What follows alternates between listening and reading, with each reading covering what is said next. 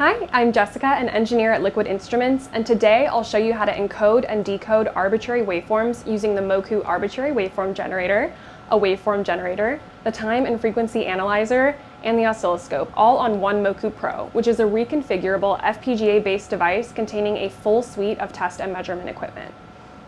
You may have heard of the Time and Frequency Analyzer referred to as a universal counter, an event counter, a time interval analyzer, and more, but it accomplishes a similar function, detecting events and analyzing intervals between them with very high precision, making this a great versatile choice for a wide range of experiments.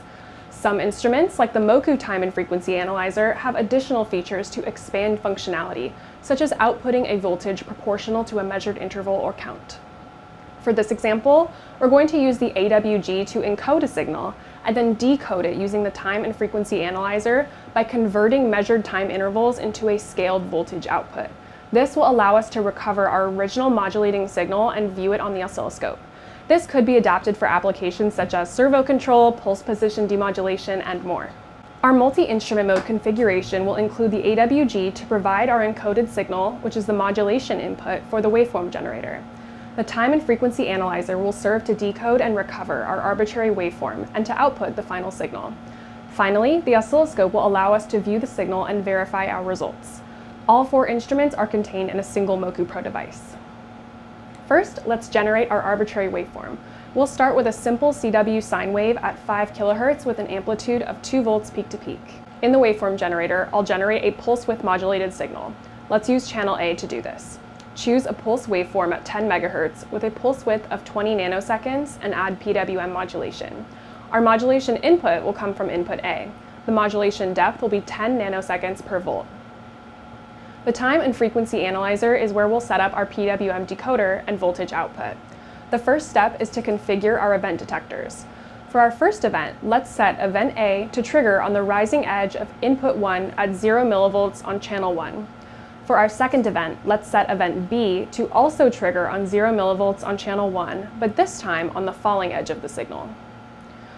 We can leave this in continuous acquisition mode, or you can choose to use a gated or windowed acquisition. Now, let's set up our interval analyzer.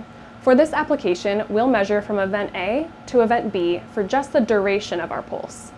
To view the time intervals, we can verify our signal with the current interval measurement, maximum, minimum, mean, and total count.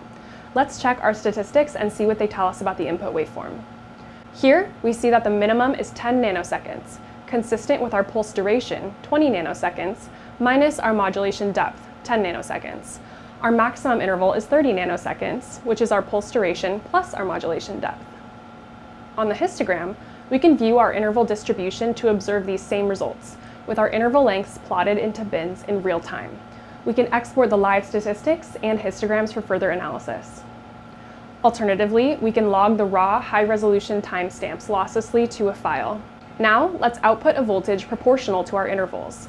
On the Output tab of our Time and Frequency Analyzer, let's add a scaling factor of 1 megavolt per second and turn the output on. We can verify our output with the oscilloscope connected in multi-instrument mode. Double-click to auto-scale the oscilloscope view and scroll to adjust. Zooming in, we can see what the servo motor would receive, a micro-stepped signal leading to smoother transitions and less vibrations in our setup, created with one device in minutes. Alternatively, you could recover different arbitrary waveforms, even custom-generated ones. I hope you enjoyed this video on how to configure a PWM decoder and time-to-voltage converter.